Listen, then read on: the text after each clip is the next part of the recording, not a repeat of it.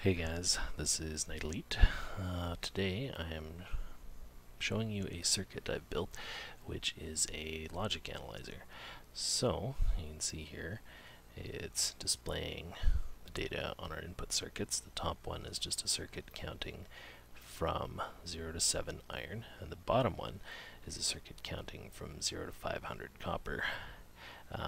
The top display is linear, the bottom display is logarithmic with log 4, which is why you don't see it incrementing as fast. And now check this out. You can stop it. All the values are frozen. You can zoom in. You can check these memories to see the exact value stored in each one. Same here for the other signal. Click that again. Unpaused. Similarly, we've got a trigger condition set up. This combinator right here sets up what the trigger condition is. Currently it's set up for copper equals 250. And if we turn on the trigger circuit, as soon as copper equals 250, this is going to pause everything. And we can, this red light marks the location of the trigger, so if we look up, that memory contains number 250. So you can tile these lanes to make arbitrarily many of them and debug several signals at once and get waveforms for all of them over time.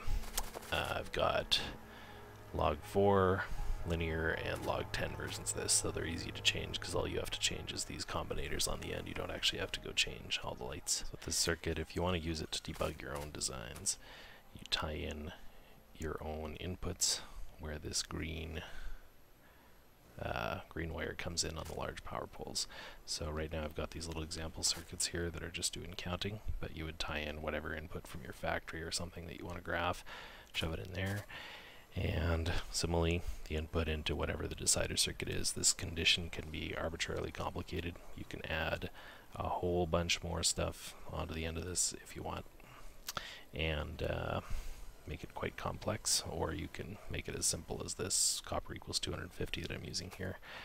You also need to change these combinators to match what material you want or what signal you want to be graphed on that particular display.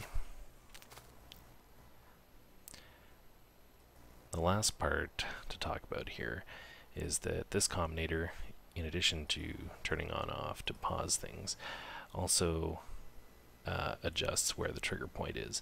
So if you want the trigger to save 50 ticks after the trigger, you'd change this to 50. If you want it to store 100 ticks after the trigger, you change it to 100, etc. So if you see here, we can try that and get it to trigger here. And as soon as that gets up to 250 again, it will trigger. So we've got a lock, and we can see that this point where it equals 250 corresponds exactly to where that light is.